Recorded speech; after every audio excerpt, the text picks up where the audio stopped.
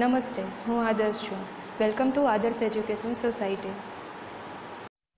Hello children, class 3. Today we will learn subject English Unit 4. Mr. Rabbit plays a prank. Let's learn some more activities from the story. On the previous video we had learned story, right? Mr. Rabbit plays a prank. तो हमने story का explanation previous video में learn कर लिया था, right? In this video we will learn keywords, right? We have to learn keywords here, right children? तो यहाँ पे फर्स्ट वर्ड देखते हैं. कौन सा है first word? It is a CREATURE creature. Okay, what is the meaning of creature? तो यहाँ पे उसका मीनिंग भी दिया गया है. अ लिविंग थिंग यानी कि जीवंत, जो जीता है, वो थिंग, जंतु हो सकता है, प्राणी हो सकता है, यानी कि जो जिंदा है, क्रीचर, प्राणी, right? Okay, now next word we will see. HID, hide. Now let's see the meaning of it.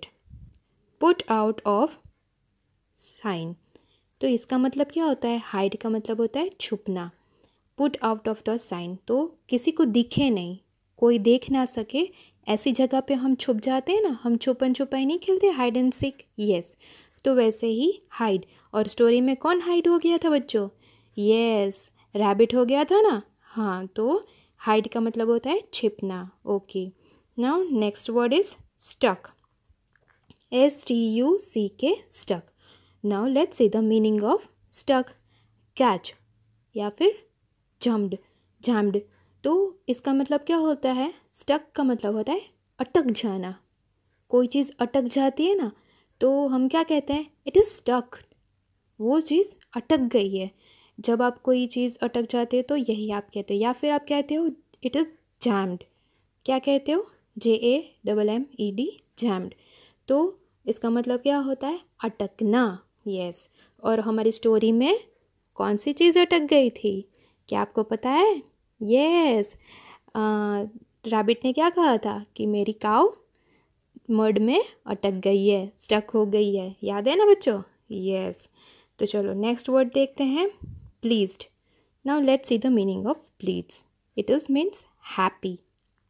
उसने आसानी से मना लिया था ना मिस्टर वेल और मिस्टर एलिफेंट को. प्लीज्ड होके बहुत ही हैप्पीली उनको मना लिया था, राइट? हम भी हमारे पेरेंट्स को ऐसे ही मना लेते हैं ना, कोई भी चीज़ लेनी हो तो. Yes, okay. Now let's see the next word of it. Certainly. Now let's see the meaning of certainly. It means surely. Of course मैं ये कर सकता हूँ.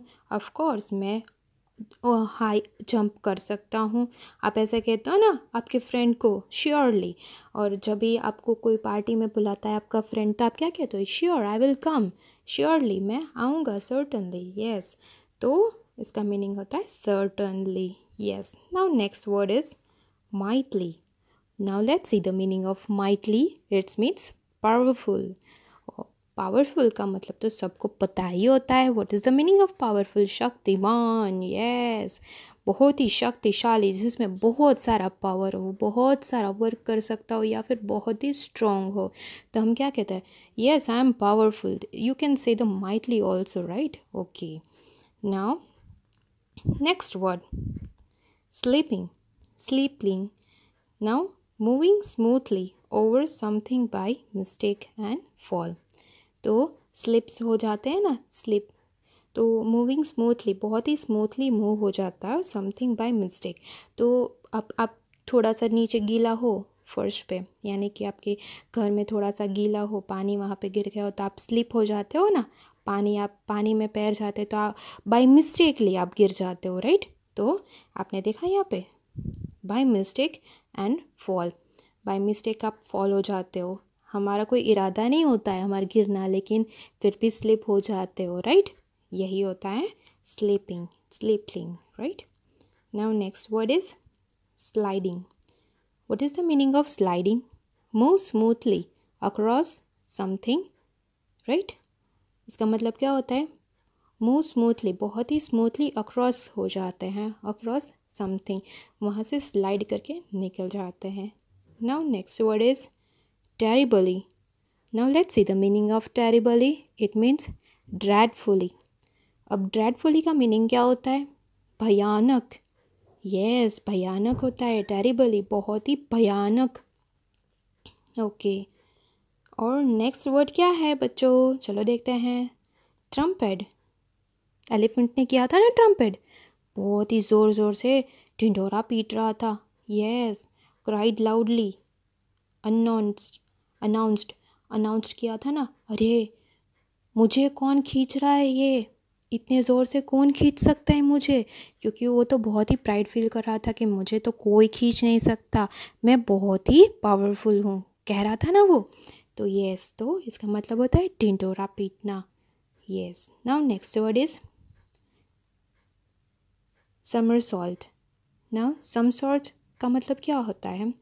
A movement when you turn your body with your feet going over your head, flip over. इसका मतलब एक कलाबाजी है कि आप कर सकते हो ऐसे, right?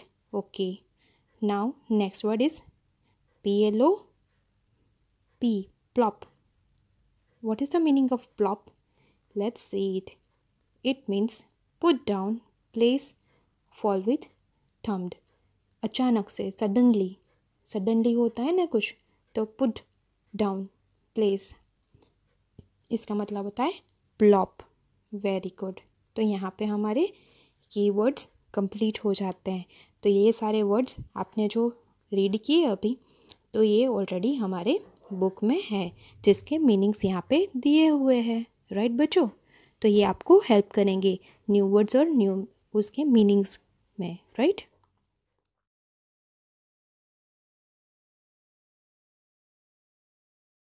Now our next activity is activity 4. First we have to read the heading of it. Find the sentence with the following phrase from the story. हमें sentences के phrase story में से ढूंढने हैं. We have to find it, right? Guess their meanings, then match A with B. तो आपको क्या करना है? यहाँ पे आपको A बॉक्स दिया गया है, राइट? तो ए पार्ट में से देख के हमें उसके मीनिंग्स ढूंढने हैं और फिर उसके सेंटेंसेस स्टोरी में से फाइंड आउट करने हैं, right children? Now let's read the A part first. अब आपको बच्चों यहाँ पे रीड करना है, right? First sentence you can C play a prank, right? तो अब आपको इसका मीनिंग ढूंढना है। Gas there meanings, we have to gas it. तो इसका मीनिंग क्या होता है? Play a prank. And second is with all his might, okay. And third one is have some fun, okay.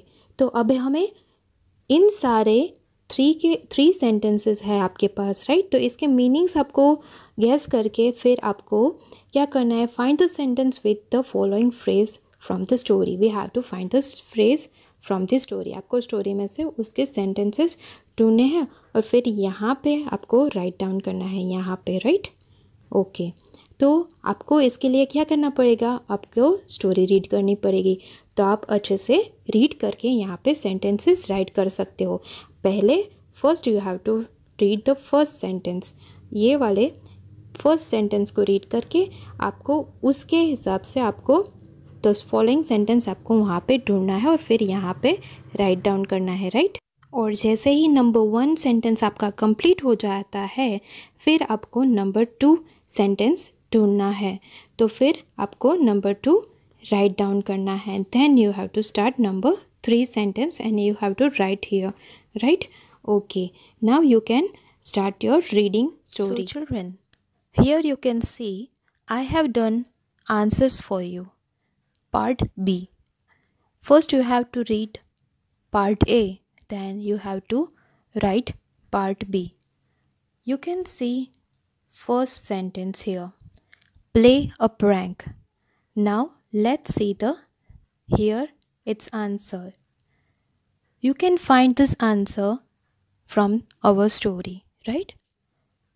Here you can read it. So he decided to play a prank. Okay, तो यहाँ पे आपने देखा हमारे sentence का meaning भी आ गया और यहाँ पे हमने सेंटेंस स्टोरी में से सेंटेंस भी ढूंढ लिए. We had find it, right? Okay, now let's see our second sentence. With all his might.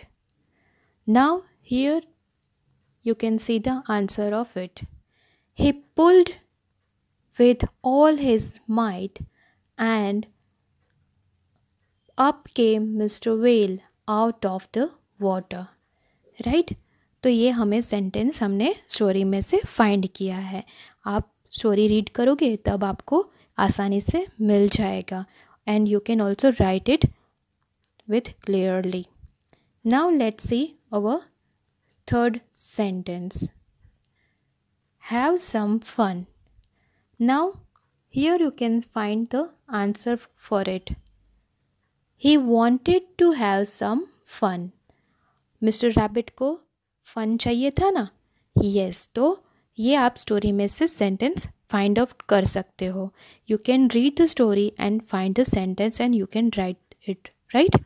Okay, here our answers are ready. You can fill up in your textbook, right? Thank you for joining us.